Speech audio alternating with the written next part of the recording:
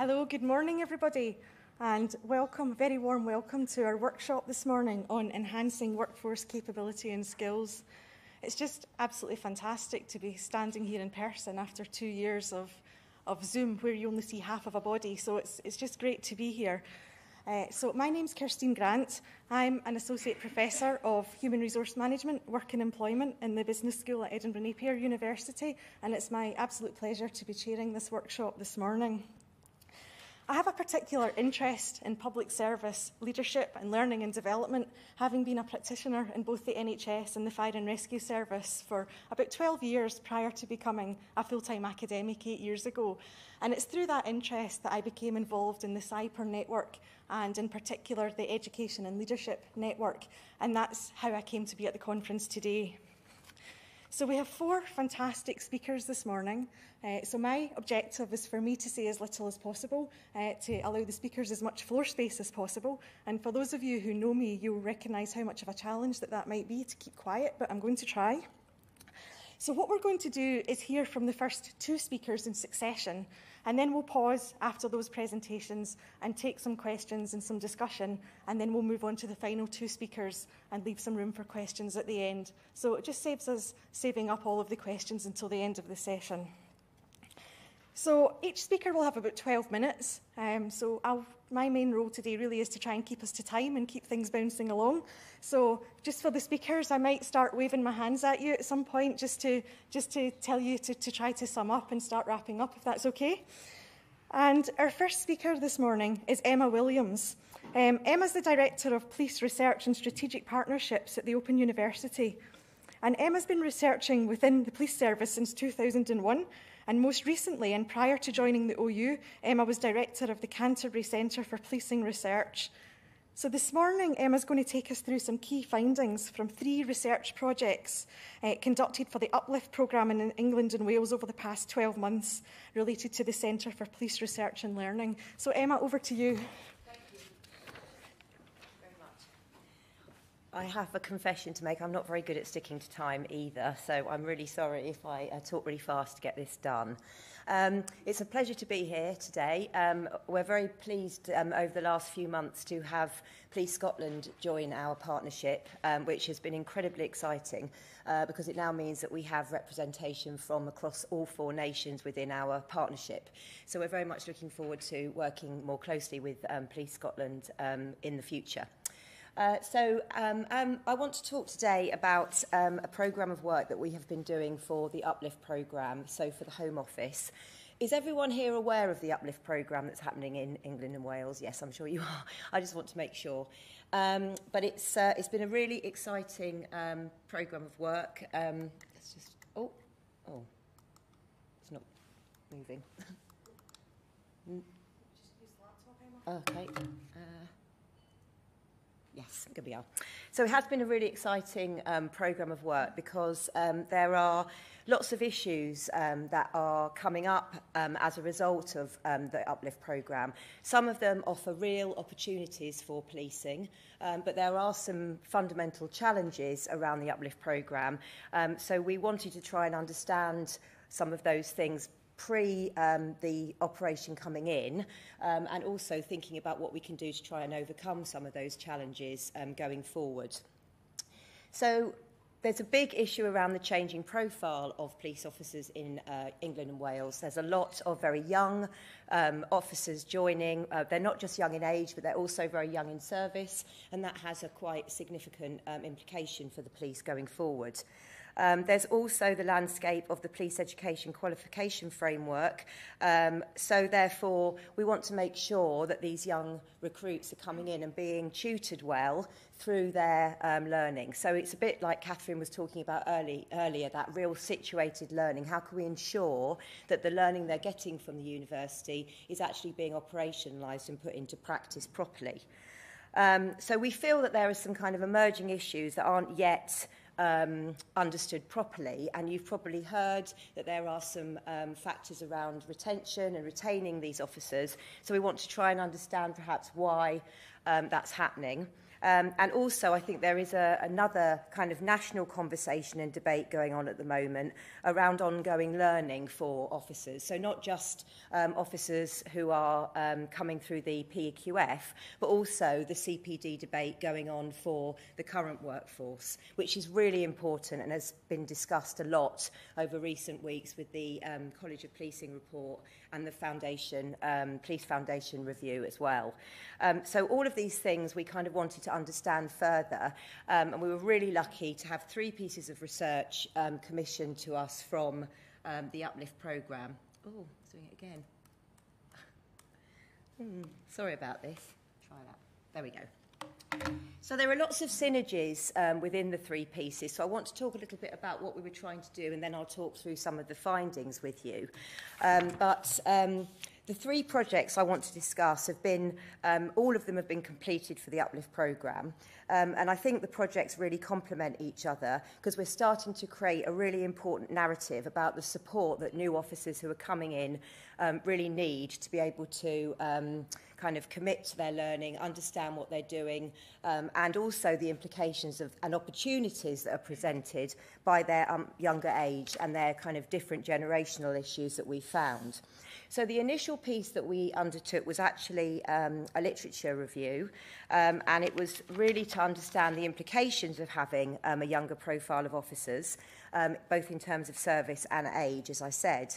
The findings of the literature review that we did helped us to develop the second piece of work that we were asked to do, which was essentially a recommendation of that first piece of work.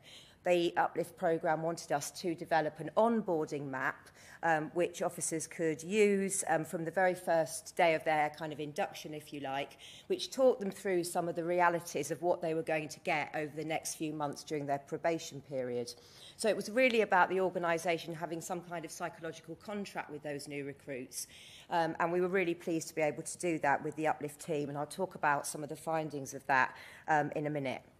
And the final piece, which is just completed, was specifically focused on the role of tutor constables. The report's just being finalised, so hopefully it will be available soon.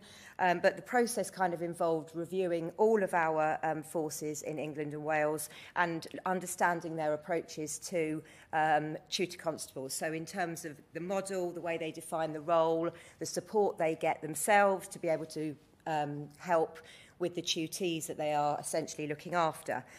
So we feel like we've really got a kind of whole picture now of what's going on around the new recruits coming in and the support that they really need going forward. Okay, so the first piece of work that we did was the younger work profile piece, and I think that there were 3 kind of key themes that emerged from our literature-based piece of work. So firstly, we recognised that there were real desires, kind of in the younger officers that perhaps caused some conflict with the traditional kind of police culture. So the kind of idea of the younger generation, we found evidence that there was a real desire for much more linear leadership, less command and control styles of leadership. Very, very supportive of ongoing learning. They wanted to know that they were going to have development through their career around what they so enable them really to give them the skills they needed to do their job. They had a real desire for learning. Also, we noticed that there was an increased kind of value, if you like, placed on academic knowledge. They wanted to learn not just about that sort of tacit learning from their peers in the police, but they also had a desire to understand the evidence base around what they were doing. And also the real drive to understand the contextual drivers of crime. So thinking about things like the way that law enforcement, I can't say that now, policing interacts with public health, for example. So they had that desire to understand the contextual issues around criminality. So process and retention also came up in our review, and a desire for a kind of much more transparent conversation in the process of their recruitment. So they wanted to be told about the reality of police work, and also to understand the role of problem solving in their day-to-day working life.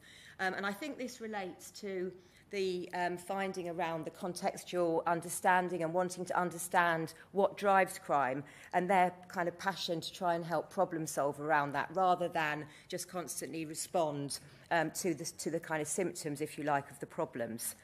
And finally, we found high expectations from our review about organisational commitments to welfare support. And I think Andy Rose, touched on this really well last night. There is now an understanding of mental health and welfare. It can be articulated much more readily than it could be a few years ago. And I think that's really central to this, that those new recruits want to know that the organisation are going to support them through those sort of welfare needs. And that was something that we thought about very, very much in the development of our onboarding map. Okay, so the second piece of work was the onboarding map. I can't go into so much detail, unfortunately, because I know I haven't got time. But we focused our survey that we did with new recruits. So we sent the survey out nationally. We had a fairly good response rate, and we also picked up a few focus groups with new recruits as well. But we focused our survey on 4 key areas, really. So questions around organisational support for them. What did they think about how the organisation was supporting them through? Functionality, so things about the functioning around their access to their PQF learning, line management, and all those kinds of things.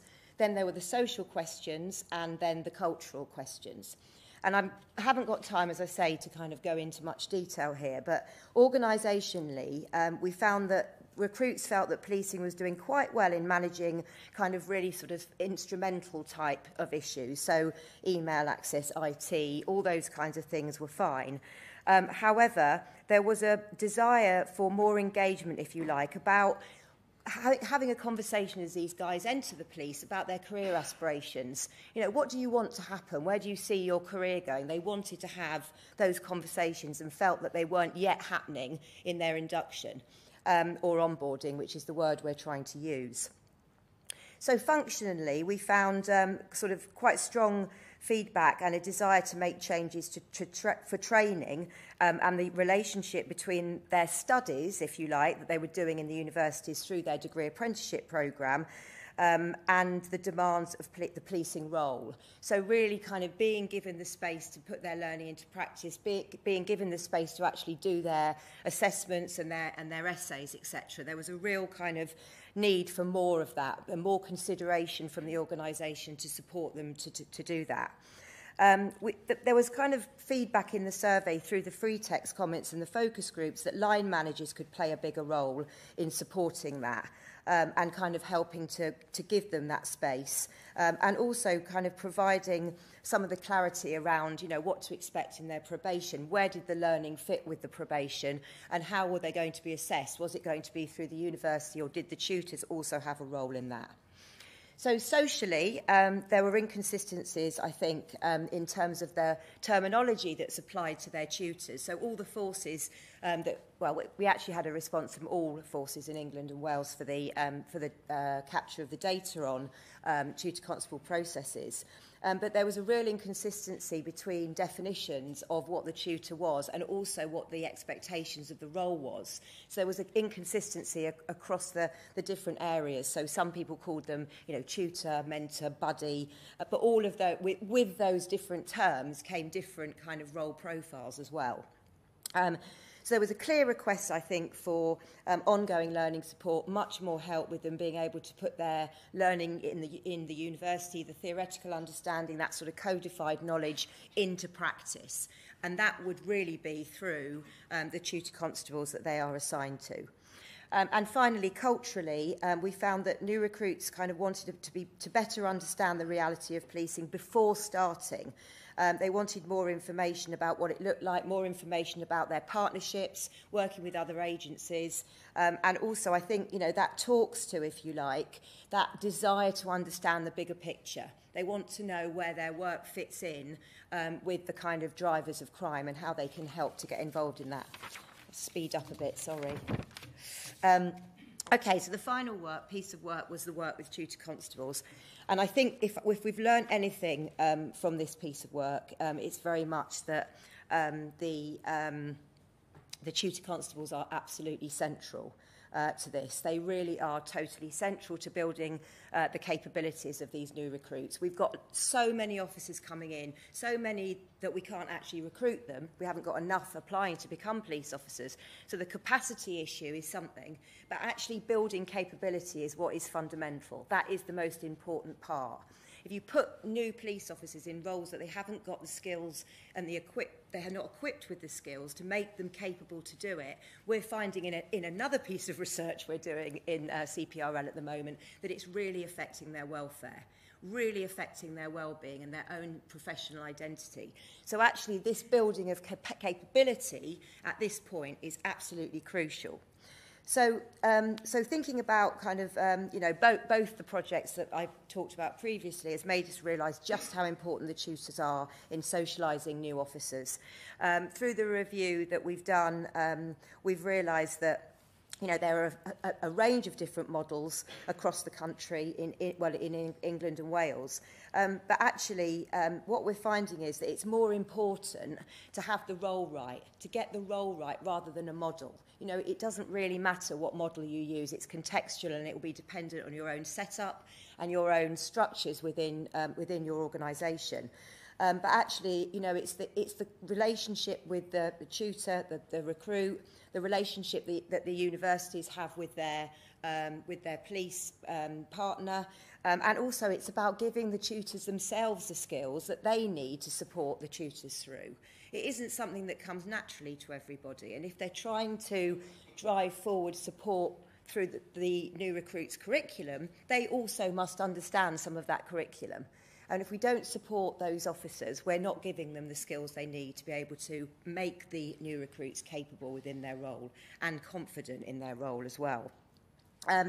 So I think what we really concluded was that the tutor delivery model itself may not be the most important factor in the effectiveness of a tutoring programme. Uplift wanted us to come up with what works, what's the best model. It's not like that. It's much more important and worthy, if you like, if you give those tutor constables the skills and you recognise the qualities in those individuals that are taking on those roles. We're seeing, as happens a lot in policing, that officers are being voluntold that they've got to go and do this role. But actually, it might not suit all people. And if you don't then give them the skills they have got to have to be able to do it, it simply is unfair.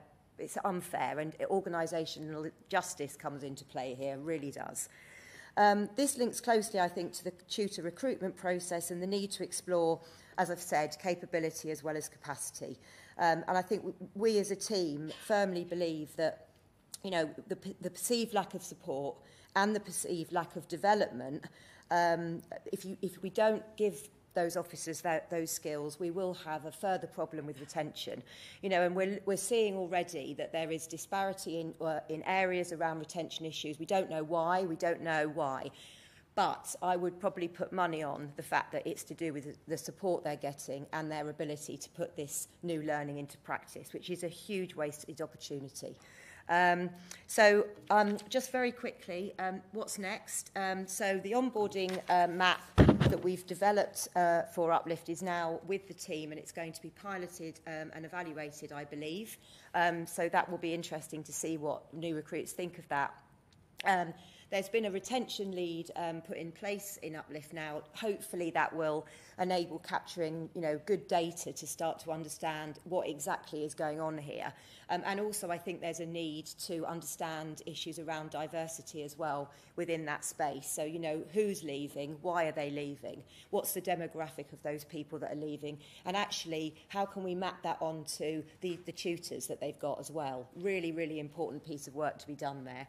And thirdly, a piece of work that we're doing at CPRL is a second stage of the tutor constable work. We're really lucky in that our membership, who are 24 forces, agreed to kind of let us use some of the membership money to do that research, and that will be a much more kind of deep dive, if you like, into 5 force areas who have all got different models that we identified from that first piece. But we really want to capture the voice now of the tutor constables themselves. So do some in-depth work, etc., with them. So I'll stop there, but if anyone has got any questions later, that's fine, and anything I can do to talk further to any of you, I would. Okay, thank you.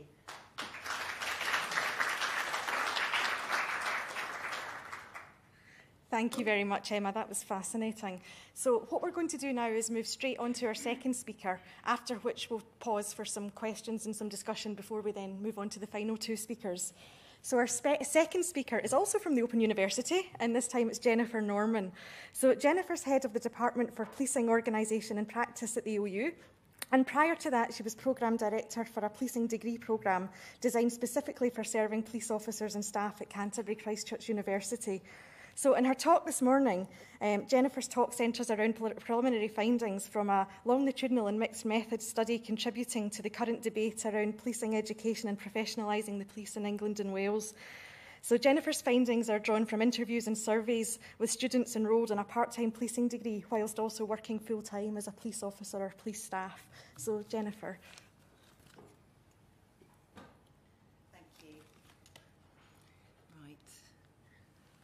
Make sure I don't trip over anything either. That's what I generally do. Just choose the right one. Lovely.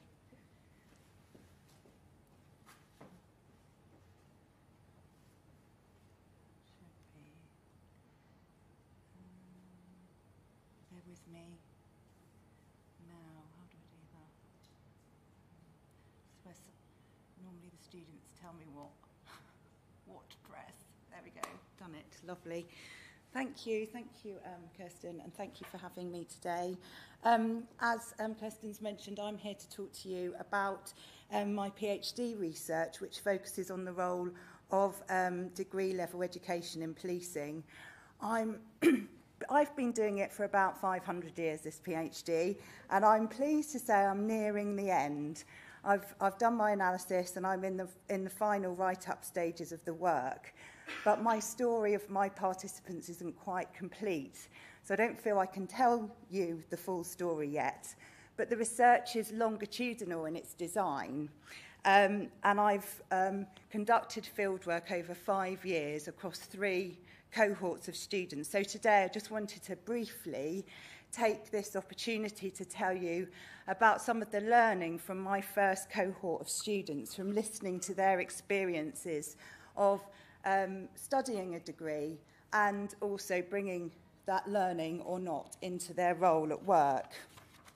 Now, I probably don't need to do this because you're probably all au fait with the background of the professionalisation in England and Wales of the police, but it's kind of customary to do that. So I'll just briefly whiz through this slide before I go on to explain what I've done and some of the findings. So following the Naroid review in 2011, Theresa May, the then Home Secretary, announced her intention for a professional body, a professional police body, which became the College of Policing. Its function would be to develop a body of knowledge, set professional standards of conduct, ethical values, skills leadership and the like. So the college's remit was to set, particularly around the role of education and degree qualifications, was to set those educational requirements to ensure that there was consistency across the country around training and education. Just to try and place now my research in the context of that reform. My research is slightly different because my participants aren't doing the PEQF degree programme. They have done a BSc in policing programme, but it is kind of important to sort of set the reform agenda and when I started my fieldwork. So when the College of Policing was set up in 2012, their first kind of big piece of work was to set the Code of Ethics, and they published those codes of ethics in 2014. They then went on and did a leadership review in 2015. Because we know from the literature around professionalisation, often the educational requirement is then the next piece that's required. So I started then my fieldwork after that leadership review in 2016, thinking at any point the college is going to announce something around the need for education in police training in whatever way, shape or form it was. We didn't know when it was going to be announced. thought it was going to be imminent, but didn't know what it was going to look like either. So I had started my fieldwork at that point. 3 months later, at the end of 2016, the college then made their announcement around the intentions of the Police Education Qualification Framework, and that mandated the idea that all new recruits coming into policing would need a degree-level qualification. This was met with controversy, particularly from serving officers, around the need for the degree, a degree qualification. Understandably, there were officers who posed questions around not having a degree, and therefore did that make them unprofessional. So it was a really tricky space. It was landed in a difficult way, the message. 6 years on, the debate carries on around the role of degree-level education in policing, and I think this is further compounded at the moment with the degree apprentices apprenticeship programs, as Emma was talking about. The PQF is aligned to those new recruits coming in, rather than upskilling and investing in serving officers, and I think that creates another tension. So knowing this kind of narrative is important because it demonstrates the complexities around integrating education into an established profession anyway, but it also highlights the cultural resistance. At the time when I started my research, it also posed questions to me. I'd just done my literature review. I'd actually done a small-scale study with officers who'd done a degree with Emma, and had this kind of sense that what research has actually, what evidence base has gone into the idea of integrating qualifications within policing. So this then became the focus of my work. Very briefly then, the rationale and the aims and objectives of my PhD is to really try and understand what knowledge and skills, or how the knowledge and skills gained from police students undertaking a degree, how they can really utilise that in police organisations in the short term and in the long term. What are those benefits? I felt that really wasn't really that understood. There was no evidence base, obviously, in England and Wales. There is evidence base elsewhere, but it's quite inconsistent depending on what country you're looking at. So I designed a methodology so I could track people over time, track students over time. So it was a 5-year piece. Fieldwork went from 2016, as I mentioned, through to last year. I had 3 cohorts of students, and I had a phased approach to the methodology at 4 different time points. So I surveyed students whilst they were studying their degree twice, at the beginning and at the end of their degree.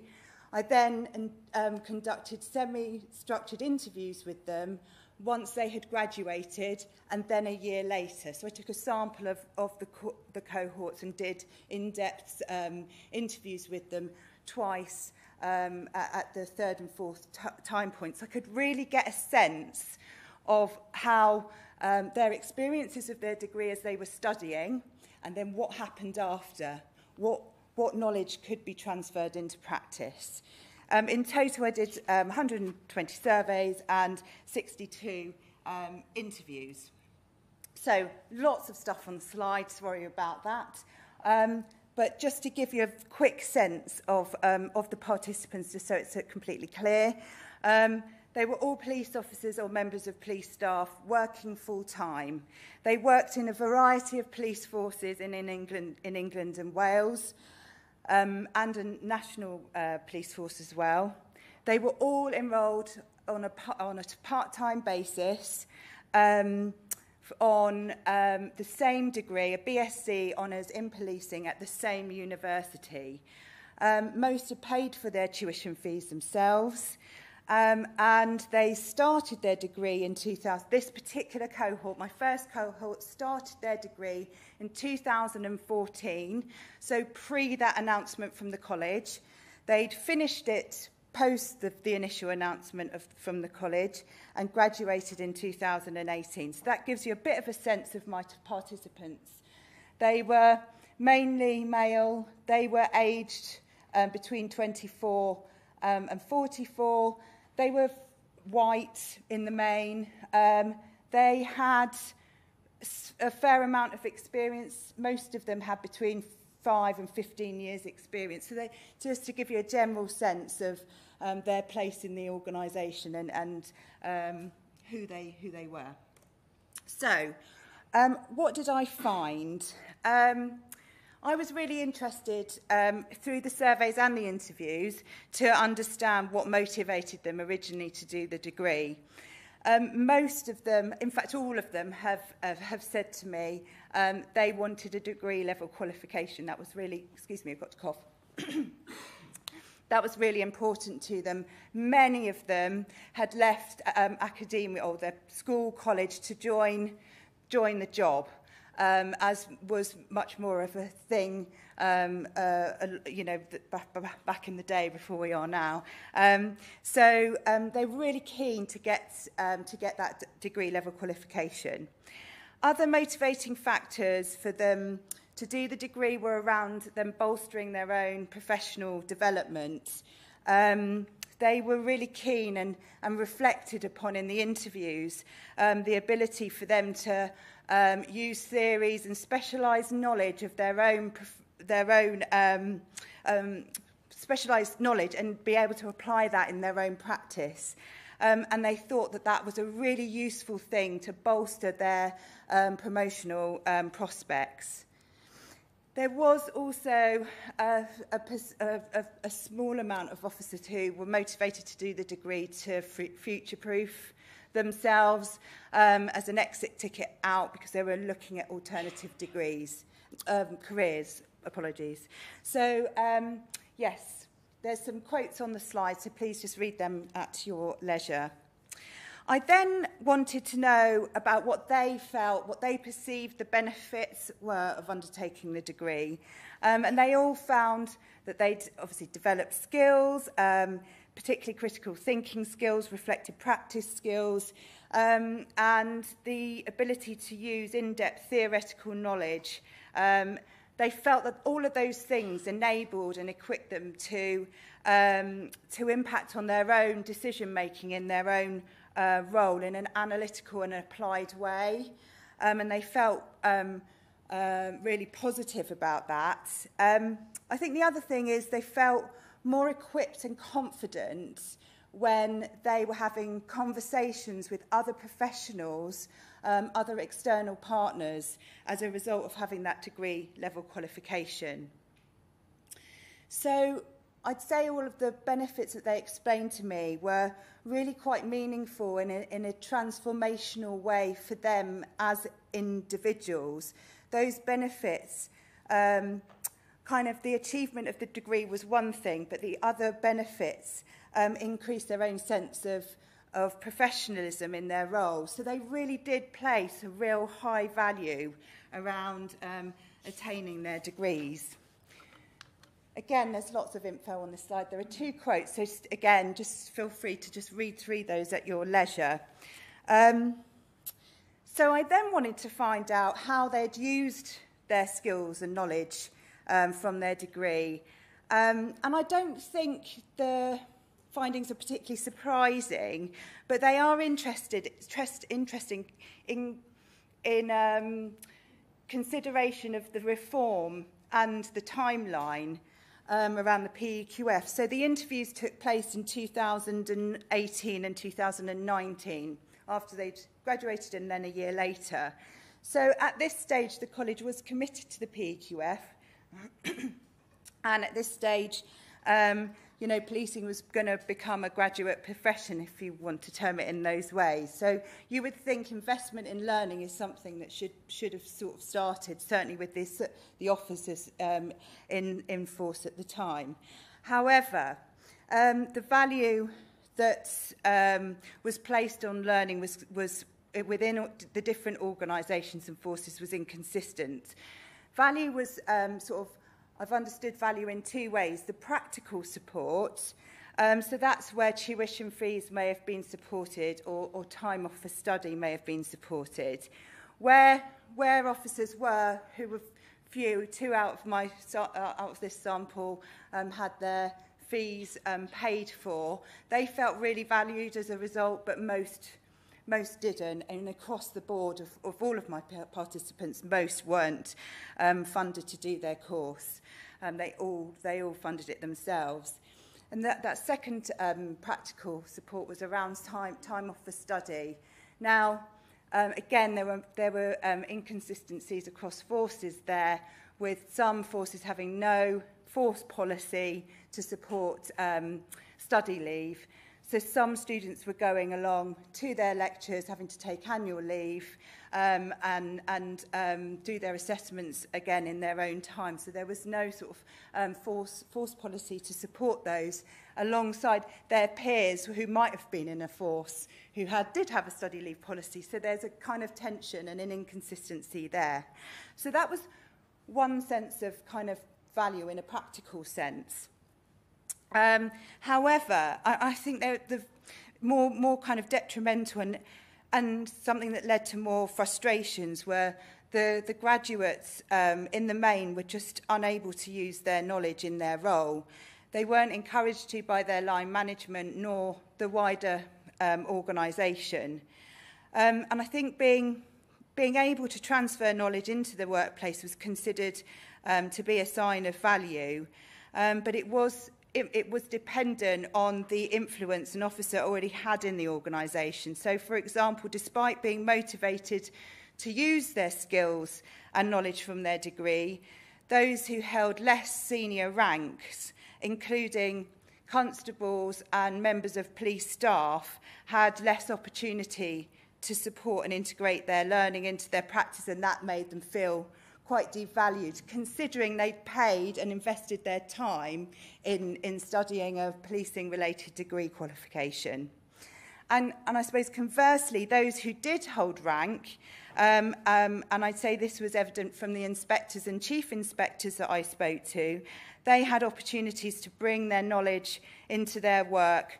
They had autonomy, they had the influence, and they were inspired by their reading, inspired by the theories that they had researched and understood through the degree, and were really innovative around applying them into different programmes of work that they could introduce. So they had that influence to be able to do that.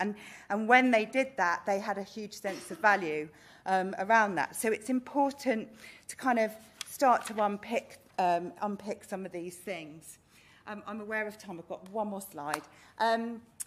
So valuing knowledge, certainly in cohort 1, and I've found this throughout, is a really important thing. Having the ability within organisations to utilise the skills and learning from those who are investing in their own continued professional development is really important. The benefits are multifaceted on an individual level, but also for the organisation as well. Emma and a colleague, Tom, talked about how knowledge is hierarchical, and I think what I've certainly found in this research is exactly the same. And here the participants' experiences demonstrate the importance of mainstreaming the ability to infiltrate knowledge from these courses at all levels, regardless of rank. It would maximise the skills and talents within the organisation. It would enhance problem solving and decision making at all levels, and also, importantly, value the people. The findings speak to the organisational justice literature that Andy Rhodes was talking about last night. Those who feel more supported and valued in the workplace will demonstrate more of a commitment to the vision of the organisation. And this is really important when we're thinking about the PEQF reform and what these people are telling me. The findings from this first cohort of study suggest that the majority felt devalued in their ability to utilise the learning in practice, and this made them sceptical of the PEQF. They felt it was lip service and meaningless. I know you're looking at me, aren't you? But just to end on that point, really, I think if the reform is something that the organisation needs to buy into, then people need to be listened to. Opportunities need to be made for officers to support them on a practical level, and also make that learning meaningful in practice by finding mechanisms in and empowerment of officers so they can use that knowledge in their role. So I'll end it there. Thank you.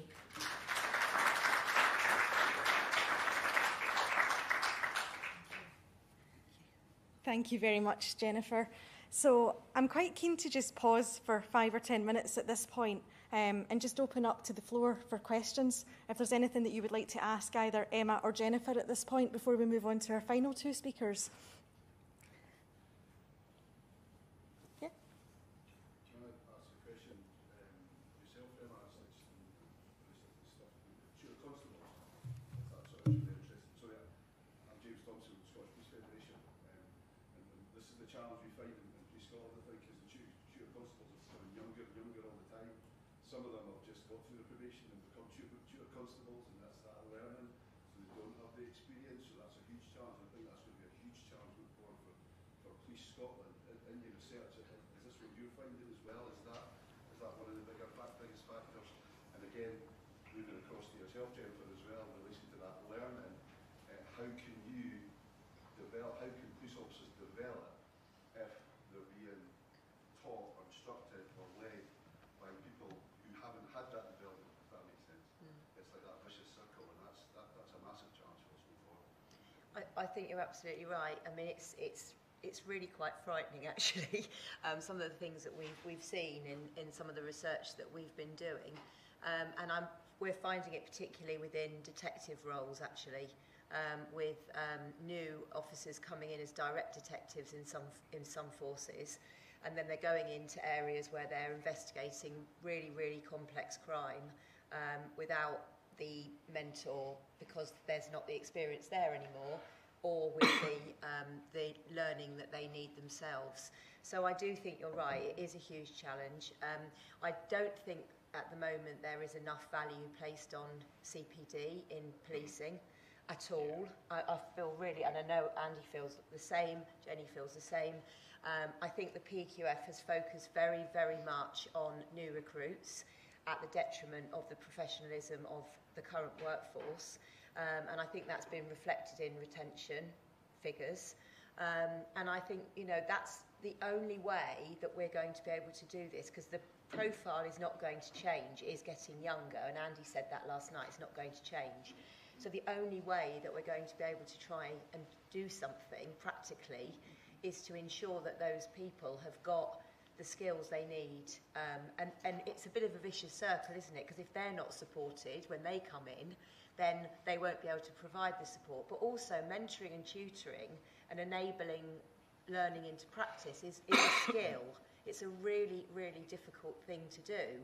And I think if you don't give them, some universities, for example, are now offering tutor constables some kind of mentoring course, and the forces are buying into delivering that, but it isn't consistent, and I don't think some of the courses are perhaps as good as they should be. But that's the only way, and you're absolutely right, and I'd be very happy to speak to you further about what we're finding, because there's loads more than I've talked about today, because we're doing a project on rape investigation as well, and this is one of the key issues. Hugely, really is. So,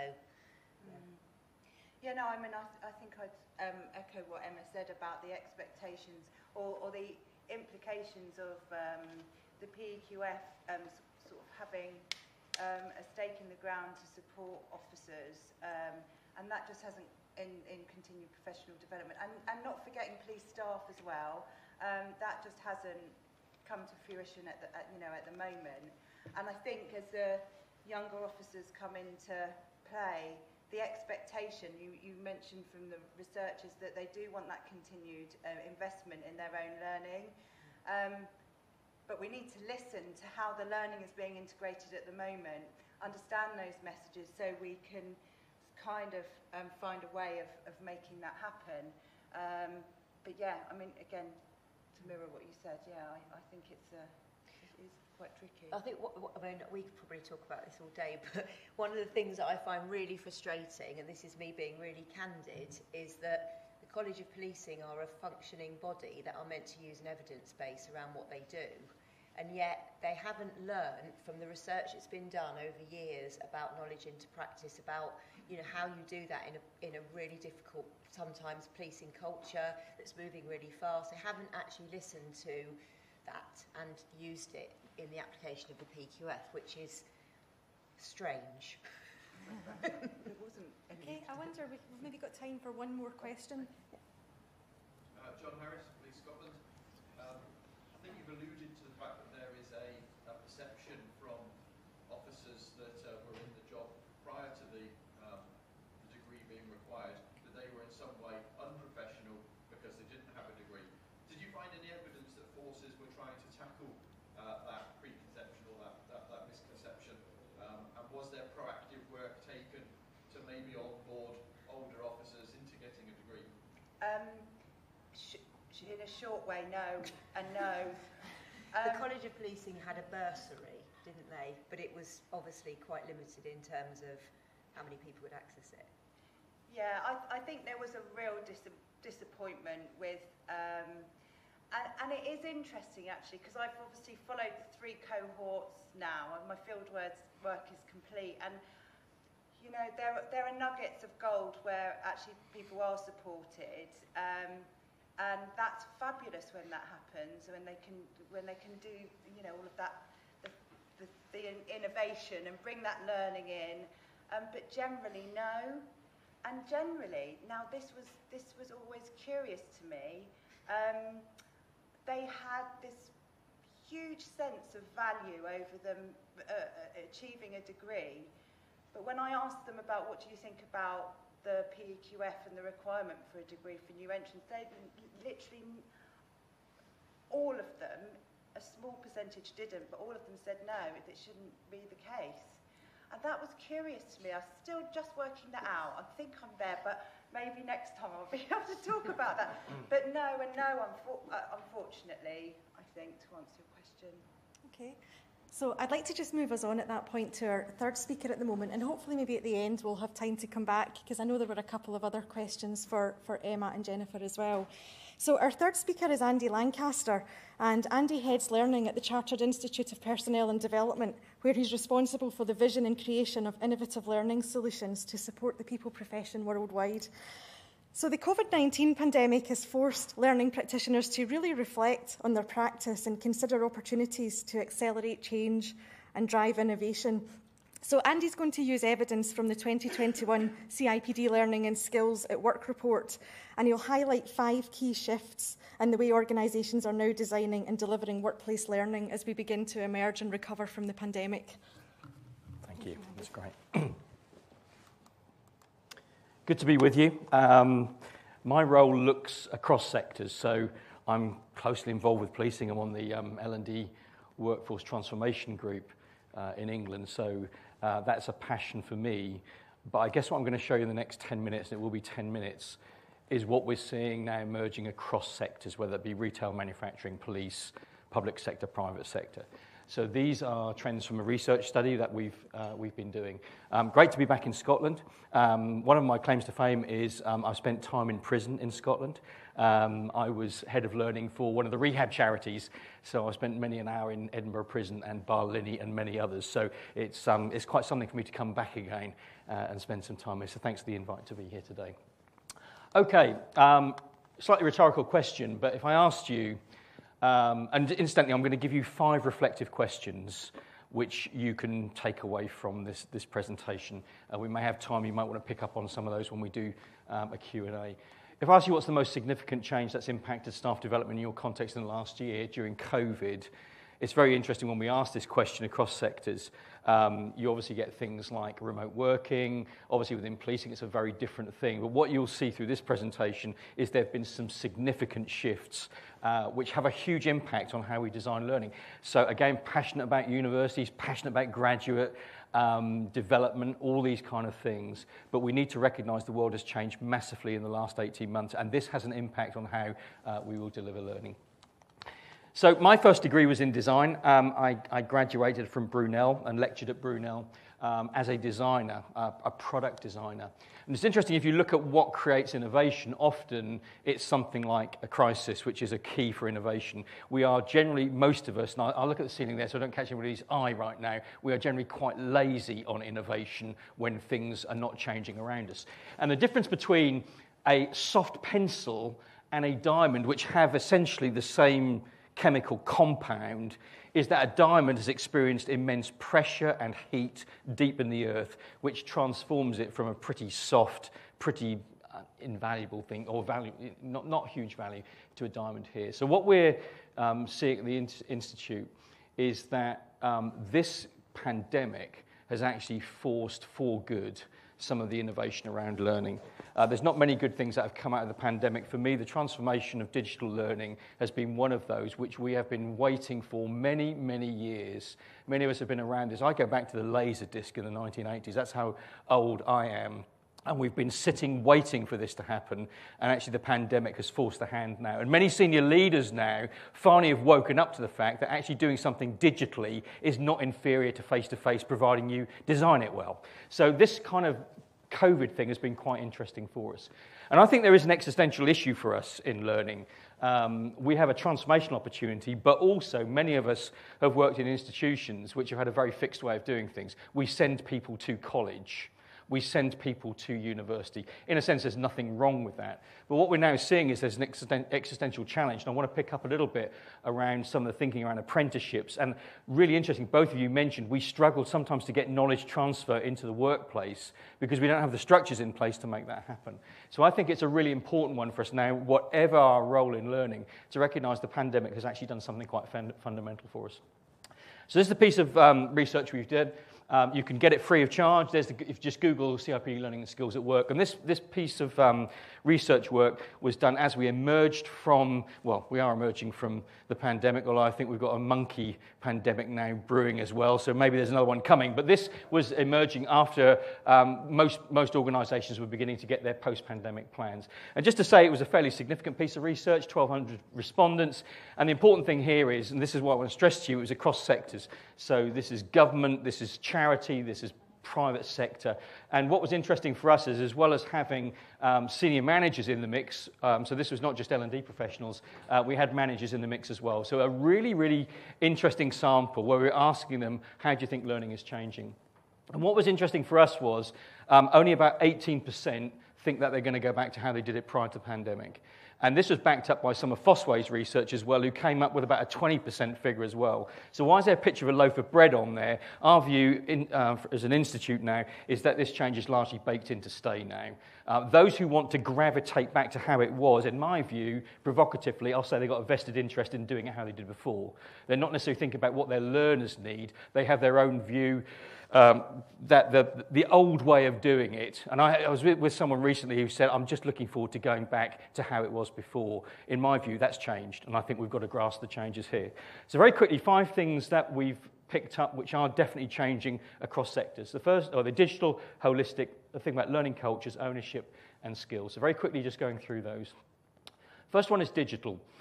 What we found was there was an obvious rush to digital. People needed to get online very quickly, and many organisations were struggling with infrastructure and Zoom and all these kind of things. But what we found was that the actual digital experience is pretty low, to be honest with you.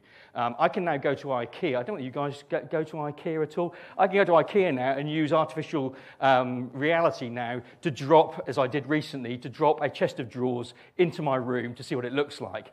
That's the technology that our learners are using on a daily basis. But we somehow think it's acceptable to give them a crappy LMS and a bit of content. So what we need to recognise now that the experience for many of our learners, the technological experience has been pretty low. And what we found is, you necessarily better read all of this, but what we found is there was a huge move towards virtual classrooms, which is absolutely understandable, and learning management systems. But I want to highlight to you the third one on there, which is really interesting, which I haven't got time to go into today, but socialised learning and gathering people in communities of practice is one of the fundamental ways that people are now using technology to connect, more so than even things like podcasts and videos. So what we're seeing is there is a real shift around how people are using technologies. And what we found is that we call them basic content pushers and sophisticated learners, technology users. The basic users were simply putting a bit of content out there and running the odd Zoom session, right the way through to those who are now using sophisticated technology. And it warms my heart. We did some work with one of the police forces. I went in to talk about digital stuff, and it was like really quite folded arms on this one.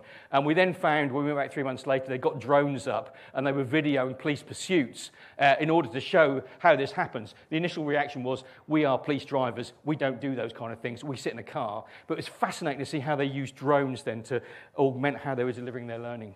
Now, what we found is those who were more sophisticated, this is a crucial slide coming up here, so if nothing else, grab this next one here.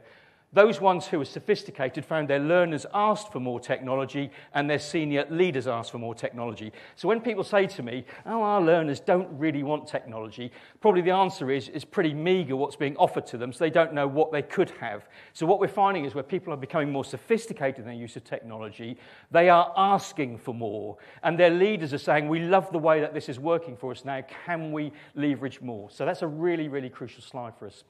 So I guess quickly the reflection on this one is what's our ambition to use technology to support learning. We've got to get beyond simple virtual classes and content dumps to thinking about the technology which is available in order to train and develop police officers. Second one is holistic responses. What we found is there's been a significant shift that the formal course is not now the only or the primary way that we do things. Many organisations now are not recognising formal courses as their primary way of doing development. Doesn't mean we shouldn't be doing degree programmes, we shouldn't be doing formal courses, but there's a lot being wrapped around in organisations now which is being valued. So on this slide here, and apprenticeships are on there, guys, which is really cool. But if you look at, and these trends are 2020, just prior to the pandemic, and 2021, the shape is pretty similar. What you're now finding is developing people in the flow of work now is the biggest priority for most organisations. They want to get that support which you talked about for that police officer in the moment sometimes in order to have that. You see coaching and mentoring is in there. Interestingly, sending people to instructor-led training off the job is now a lesser option for many organisations. And what we see here is organisations which don't even have an L&D function, they don't even have a learning team, now are doing incredibly well on delivering learning in the flow of work. So you don't have to have a great learning team to do this. We're now seeing that these kind of shifts, apprenticeships, those kind of things are really important. So just on this one, I think we've got to think about how we more creatively leverage content, collaboration, and community. It's not just about bumping people onto courses. Number 3, a little bit on culture. We need to really think about involving our learners and our managers and our supervisors and our police mentors in the learning process more and more. What we found is, again, if we look at the technologies, we found those who are more sophisticated in the use of technologies are doing knowledge sharing, problem solving, self-directed learning. So again, there's this kind of bump effect again, that if you are using good technologies, if you're actually enabling people to use smart devices, what you're finding is that the learning culture is becoming far more self-directed in terms of how people are learning, which I think is a really positive thing. And managers, you can substitute managers for whatever term you want to here, but what we found is that organisations that are doing really well really embed managers and supervisors in the learning process. It's not an optional extra. These are the people who actually support and help practice to be developed. We absolutely, if we ignore these supervisors in our plans for delivering learning, we will absolutely miss it. So I can't stress enough, when I go to conferences and say, who's in your learning team, no one ever puts their hand up and says my supervisors or my managers. They always say, I've got a learning technologist or I've got a learning manager. Guys, the reality is the supervisor is the kingpin in making this kind of learning work. And again, we're seeing even people who are delivering in the line of business now are recognising that. So just on this one, I think we've got to think about involving learners and staff in the process of designing learning and delivering learning. They know often how they want to have that. So nearly there, number 4, just about there, ownership. We're seeing a trend to allow learners to have some empowerment of their learning journey. Clearly, you've got to have some specific topics that you cover, but what we're seeing a trend to empower people in their learning journeys. And again, we see all sorts of things going on where learners are supporting each other, they're encouraging to share with each other, that kind of practice sharing. It's really important that we enable learners to connect together beyond the formal course. So there's a thing here around how can we, in very fixed curricula, how can we help learners to connect and share their practice? That's really important for us. Lastly, just on skills. Learning in the moment of need and the flow of work is really important. haven't done a PhD, but the book is still selling well 3 years on in the Amazon charts. We get asked so often, how do we move learning into the flow of work, which is why we did the book around this. So there is this real sense of we've got to get learning in the moment of need. And what we're seeing on skills is, I want to just point at this graph, really quite shockingly, is nearly 50% of organisations have no idea what their future skills profile is going to be. They just do not know how technology is going to change it. That's a real shocker. So we've got to help organisations to understand about future skilling.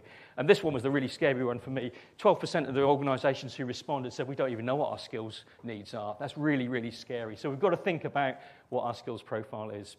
Just to say, kind of just in closing, what's really interesting here, where we see leaders really valuing learning, normally the learning teams have really worked out what skills. It sounds so basically obvious, but where learning teams can't define future skills, then senior managers tend not to value the learning provision.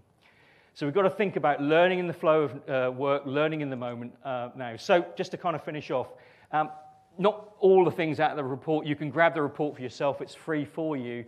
But these are 5 things that we see the pandemic has really shifted in terms of digital, holistic culture, learners owning learning, and skills development. So thank you. I hope the report's useful for you. We are just working on the next one. So we're really tracking what's happening with the pandemic. But this is a great time to be in learning. It's time to shake it up, guys. Yeah. Okay.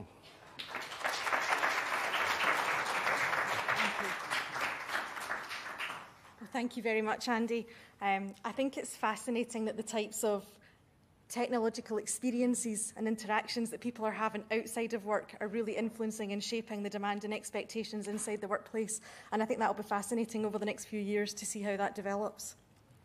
So, moving us on to our final speaker before we open up the floor again to some questions. So, our final speaker today is Julie Berg. So, Julie is a senior lecturer in criminology at the School of Social and Political Sciences, and she's also Associate Director of the Scottish Centre for Crime and Justice Research, thank goodness I got that right, at the University of Glasgow. So prior to joining the University of Glasgow back in 2018, Julie worked at the University of Cape Town in South Africa. And today she's going to talk about a collaborative project with Professor Clifford Shearing. Julie's going to discuss some of the contemporary and future challenges facing policing organisations related specifically to the changing nature of global harms and harmscapes. And she'll reflect on some of the implications of that for development and capabilities and skills of police practitioners. So thank you, Julie.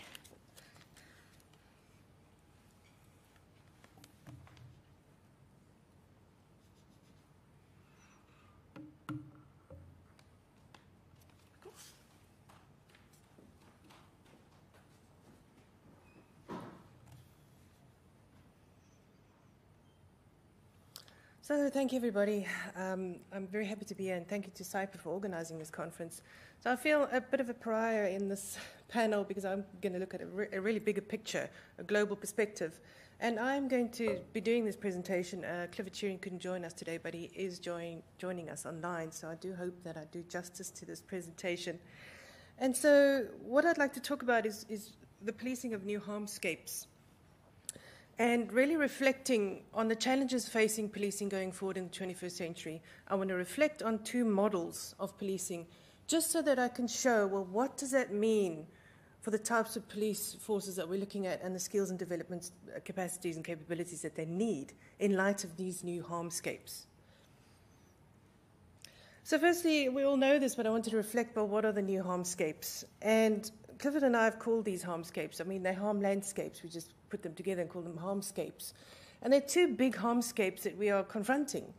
And they are very important because they have a global reach and they have a profound impact on policing, safety, security, and, you know, all populations, all communities. And the first, of course, is called the Anthropocene, to recognize the role that we as humans have had on shaping this new Earth. And obviously, the most widely recognized component of Anthropocene are the effects of climate change. The Earth has been heating up, and this heating is bringing about climatic shifts. Think about wildfires, droughts, heat waves, cyclones, flooding, and so forth. And one of the terms that have been used to recognize this new normal or this new Earth is obviously the age of the Anthropocene, but also the age of catastrophe. And we're in kind of a shock, the shock of the Anthropocene in terms of the scale of these harms that we're confronting. The second global development is what James Lovelock has termed the Novacene, Nova meaning new, but it's also referred to sometimes as the metaverse or the digiverse. And a crucial feature of this Novacene or digiverse is the emergence or rise of new intelligences, artificial intelligence in other words. And so these new cyberspaces like the Anthropocene also bring about with them new harmscapes that policing entities have to confront. So if that wasn't enough, of course there are other challenges that policing organisations face anyway, and I've only put down a few here. In terms of not only dealing with the new harmscapes, but also increasingly diverse communities with complex needs, trying to police these communities, trying to gauge what they need or want, the tensions between local needs versus central objectives, the tensions too between trying to specialise as a policing organisation, but also being required to generalise, so specialist, generalist tensions, of course the ongoing quest for performance, to be more efficient, to be doing more for less, to be legitimate, to have confidence from the public. Also the difficulties of engaging in plural formations, engaging with other organizations, coordination issues, challenges of coordinating with others, challenges of partnering with others in terms of trust issues, information sharing, communication, power issues, as well as the fact that the old harmscapes didn't go away. So we have new harmscapes and we have the old harmscapes that policing organizations are still confronting or faced with. So what I'm going to do next is reflect on two international models of policing. Again, just so that we can think about, well, what are the implications if we're engaging with these new harmscapes? What does that mean in terms of capabilities and skills of the police going forward? And so the first one is quite a well-established one. It's called nodal policing. And in this form of policing, the public police deliberately position themselves as one node among many others in webs of policing. So this is done to enable policing to mobilize and integrate a broad set of knowledges and capacities in promoting safety and security. So the idea here has been to extend this idea of whole of government policing arrangements actually to include whole systems, or what we've called whole of society policing. So essential to this form of policing is the idea that effective policing requires the inclusion of a wide range of capacities and knowledges to deal with the problem. And in this particular orientation, the police do that. They coordinate, they harness the capacity of others. And this is sometimes called problem-orientated policing or guardianship policing. But essentially from the images here, on the one on the left, that is an example of neighbourhood safety officer in Cape Town, where they have special training to undertake this. So they don't actually do the policing, although they can. They get others in the community who know it better than they do to solve those problems. And the equivalent of that is the buurtregisseur, I hope I said that okay, in Amsterdam, which is a neighbourhood coordinator, both fulfilling the same type of role. So this was a joint project between Cape Town and Amsterdam to try to reimagine, well, what could the police do to harness a local level whole of society engagement with some of these big problems. And the second model is what has been called, or what we've called, resilience policing. And with resilience policing, the focus of policing is enhancing the ability of social units, for example, communities, to respond to and recover from disasters. So resilience in this regard is policing have the responsibility or the duty to make others more resilient. And these disasters are related to the Anthropocene and the Novacene. For example, from climatic disasters, flooding, droughts, fires, as well as cyber attacks. So the focus of resilience policing is not simply to utilize multiple sources, like in the nodal model of capacity and knowledge, but to proactively build these resources to enhance resilience so communities, whether they're territorial communities or digital communities, are able to be more resilient. And this could include, like I said, territorial communities, actual physical communities, or the banking industry, for instance. So as with nodal policing, this focus on enhancing resilience builds upon and extends a long lineage of developments that have sought to be more preventative in policing. So it's not that far-fetched from the attempts to be preventative. And there are various cross-cutting themes within this resilience policing focus. And one of them is a shift in thinking, a shift in mentality from a social world to a social material world. And what this means is that the worlds being policed and from which policing resources are being drawn are not simply social worlds, but social material worlds that are made up of human and non-human actants, to borrow from Bruno Latour. So, of course, this focus on human and non-human it's not a radical idea, because it has been a feature of policing. Think about crime prevention through environmental design, for instance, things as preventing crime. But what makes this new is that it's taken to another level in terms of this type of mindset. Policing in the Anthropocene and Novocene takes non-human actants to another level. So policing professionals, police organizations, security organizations routinely engage things, be they ecological infrastructures or artificial intelligence, both as actors or actants creating that disorder, but also as policing assets to overcome it or to deal with issues of disorder or disaster. So things or non-humans become parts of plural networks or systems of engagement. They're seen as another node or another part of an assemblage. So this brings me to the other point about radical polycentricity or pluralism. This is the second kind of cross-cutting theme, is that in engaging with these new harmscapes, policing is becoming incredibly and radically polycentric. And these are case studies that have taken place across the world, Australia, US, for instance, South Africa as well. So not only is network policing the order of the day, but there has been an explosion of policing agents, policing collaborations, partnerships, as well as a multiplication of policing assemblages. I mean, what Andy was saying about crisis is a great driver. So this has happened. There's been an explosion of these policing assemblages. And this has also meant a reconceptualization of the idea of security. And security has always been thought about as a singular concept, safety and security, or the maintenance of order, keeping the peace. It's always been thought of as one thing that one is seeking out. But in these new assemblages, securities has been developed in terms of various securities that have to be engaged with, such as, for instance, infrastructure security, or water security, or energy security, or climate security, etc., etc. So you have these development of these assemblages, radically polycentric, meaning they have multiple centers. And security is now being stretched to engage with these new issues related to these new harmscapes. And so as these developments have unfolded, established security professionals like the public police, as well as private security, depending on the context, have appeared to loosen their engagement with the criminal justice assemblages and align themselves with these other assemblages. And then they play a particular role within these other assemblages. So it's not just the public police attached to a particular assemblage of criminal justice, crime, law enforcement, things like that. They've actually attached to a security assemblage dealing with energy or infrastructure security. And another cross-cutting theme is really this idea of resilience. There's a quest for resilience in engaging with the Anthropocene and Novocene. In the face of uncertainty and catastrophe, the primary engagement now is, well, how do we develop resilience against these threats? So this has been a conceptual shift, focusing on agility and adaptability, and analysts then use these terms such as adaptive policing or resilience policing because of this quest for resilience, rather than a quest, for instance, simplistically crime reduction, for instance. So then my question really is, well, what do you do with that information in terms of capability and skills?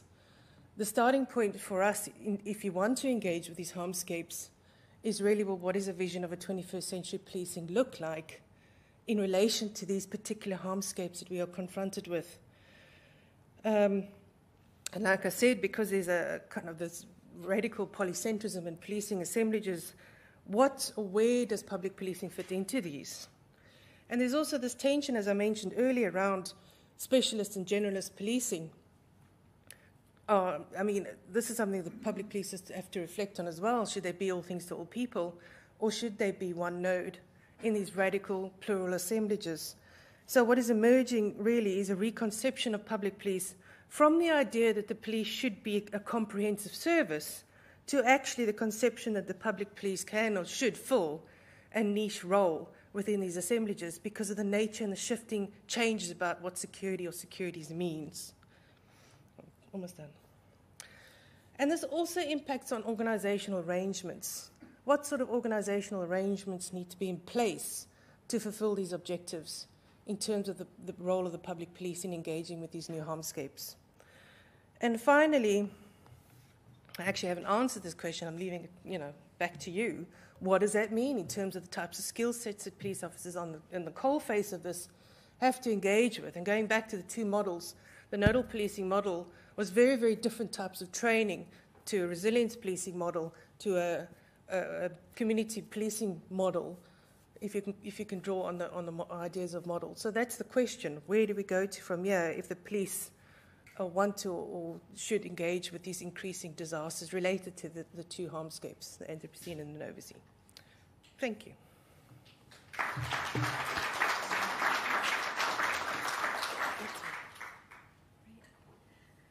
Thank you very much, Julie. Another fascinating presentation.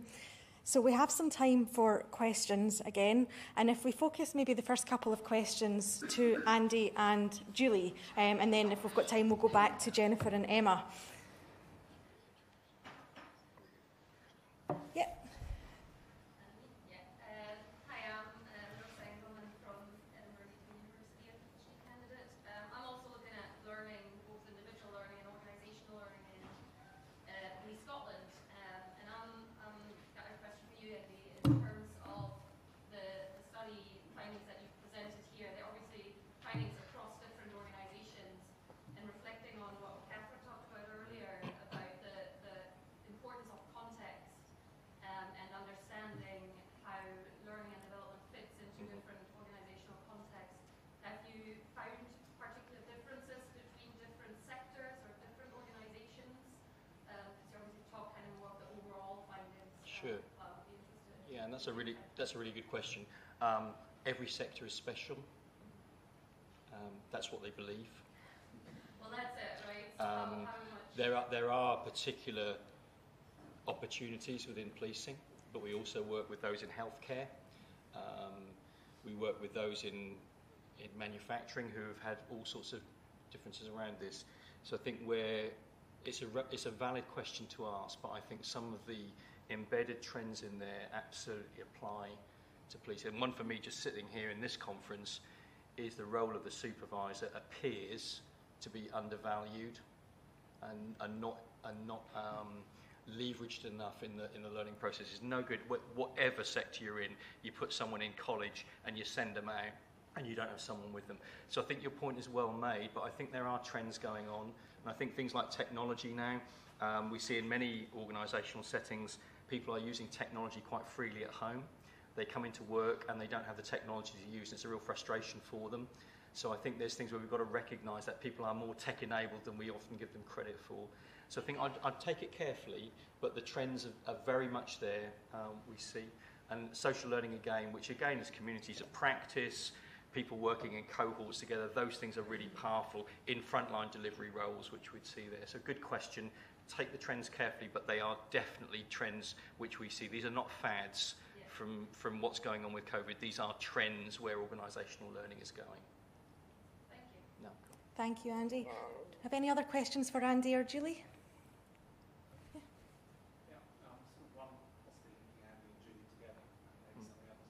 So Andy was talking at the end about the failure of organisations to identify new skills that are required in their workforce, etc.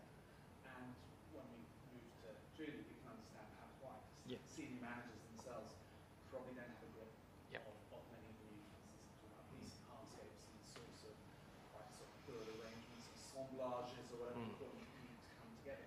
But reflecting on that from an academic point of view, in a way, those assemblages are happening. Because if you look at PhD posters out there, and it's actually the people coming up are making those new assemblages themselves and putting the skills together. The rest of us in post and old school sort of really in our sort of narrow corridors. So I'm thinking about sort of organisational learning culture and how you actually harness that. Yeah. And actually just the intuitive understanding of younger officers that you recruit sort of people to what's required and make that. Are there good examples from sectors where people do that I'll let you answer a bit real quickly on that one.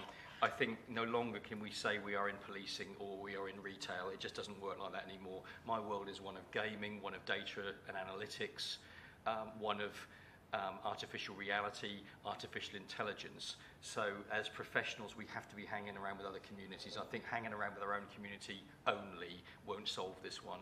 So we encourage senior leaders, you've got to be hanging around with other people to see what's going on. That's time consuming, but that's the role of strategic leaders, to spend some time doing that. I was fascinated, but I mean, some of the challenges we've got coming up here, I mean, we need experts in these fields to do it. So I think what we would encourage is don't sit in a ghetto, get out there and really understand what might be happening in adjacent communities. What are the adjacent communities that are going to affect what's going on with you? So that's how we would kind of encourage senior leaders to do some thinking around that. But I'll let you answer on some of this. One of the challenges around these assemblages is that it's not something you could just, okay, you're going to be trained to deal with this assemblage. A lot of it is on the ground, changing of thinking, changing of practices, and because it's crisis-driven, it's on-the-job training at the coalface, and I'm thinking in this real conundrum, well, what kind of training do you provide somebody if a police officer moves from this assemblage to that assemblage to that assemblage? And sometimes it's because they want that monopoly of the use of codes of force, sometimes they want problem solving, sometimes they want something else. And so it's this adaptability, which is very difficult. Or what does that mean in terms of what Police Scotland, for instance, is? I mean, I'm not speaking to Police Scotland, but maybe that's something that can be thought about. Or what is it? A comprehensive policing entity for some types of problems, but then a specialist for some other types of problems? And what would that mean going forward in terms of types of harmscapes that Scotland is facing around, climate change as well as the nervous scene? Yeah. Just one quick, the last two recruitments we've done to my team, quite a big team, are 2 learning curators. Wouldn't you have a job profile for that 18 months ago?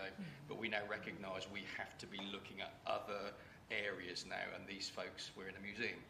These folks are the ones who go out and find those kind of things. So I think we can't be masters of all these things, but we've certainly got our fingers in those pies. Yeah. Great, thank you. So just opening up the floor again to all or any of the panel members. Do we have any other questions? I think there was maybe somebody up here that wanted to ask Emma or Jennifer something earlier. No.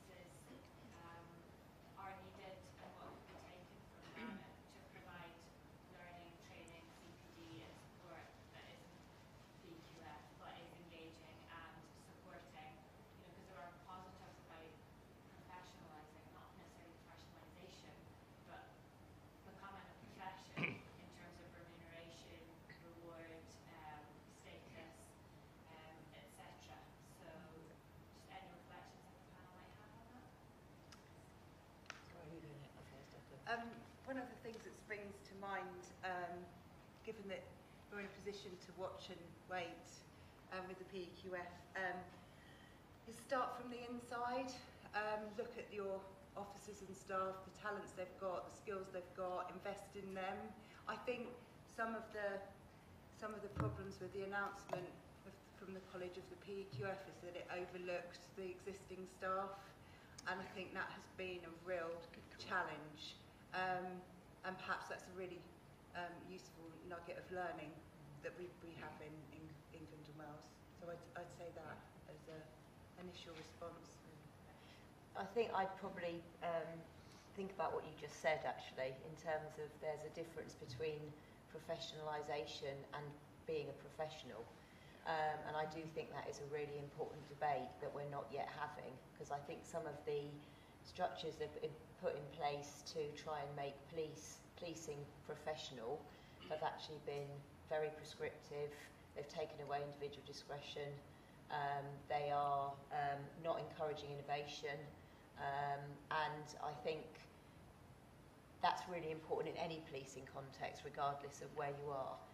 So I would agree with Jen, you know, that whole CPD supporting, etc., but also not doing two, but making sure that you're recognising the experience and the very, very professional knowledge that officers hold themselves.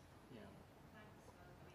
Larissa's just done her PhD on learning and training and development in Scotland, and has got some really interesting findings, I think, in terms of the organisational justice and consulting, engaging, listening to what officers want and need, rather than doing it to them, and how that organisation should be supporting organisations. Agree. Just a couple of sentences, literally. Degrees are brilliant, but they're a snapshot in time. The issue for us is continuing professional development, of which the degree is part of that.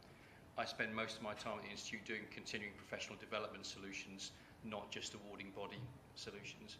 So I think your point, we've got to look at the ongoing thing there. It's great that we have graduates and the aspirations to do that, but there's got to be a lot more than that, and I think ongoing professional development is the key for us. And I'll leave it up to professionals, and their answers will suffice.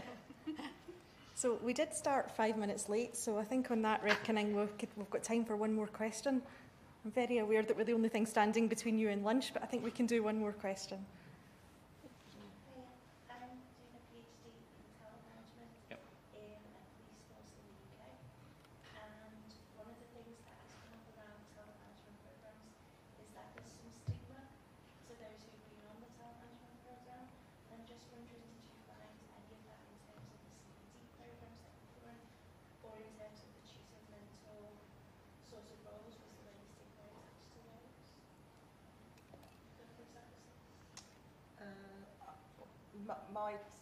My participants weren't involved in that, so no, I can't comment. I'm sorry.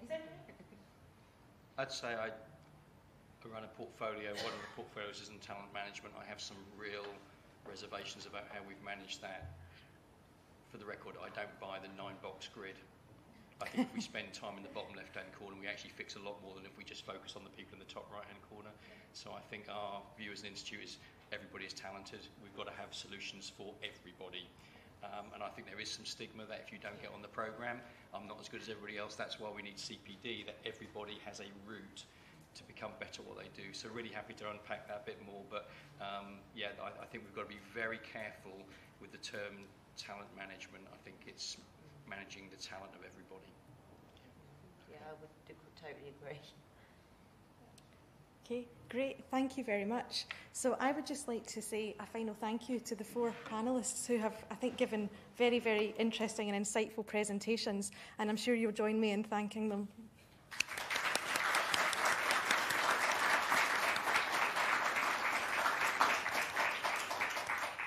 So thank you very much for coming along to our workshop. I hope you enjoyed it, and I hope you enjoy lunch.